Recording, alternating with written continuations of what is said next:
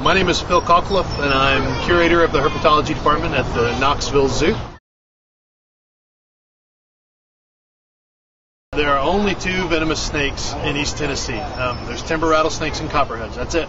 There's nothing else. People will argue till they're blue in the face that there's water moccasins or cottonmouths, which are the same thing, and they are not. So the only 2 venomous snakes in East Tennessee, once again, are timber rattlesnakes and northern copperheads. Timber rattlesnakes are really easy to identify because they have a rattle. I mean, there's nothing else in the world has a rattle but a rattlesnake.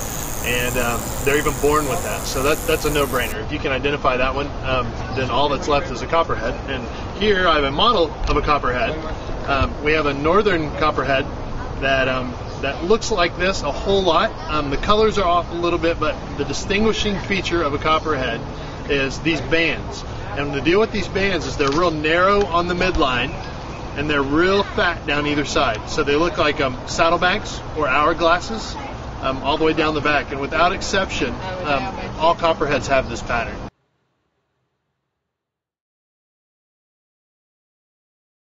Kind of mountainous areas when you start seeing both copperheads and timber rattlesnake. You're probably not going to find a timber rattlesnake where there's a lot of people. Copperheads are a little more gregarious. They live a little closer to human habitation. There's only been, I think, 3 reported actual incidents of copperheads in Knox County.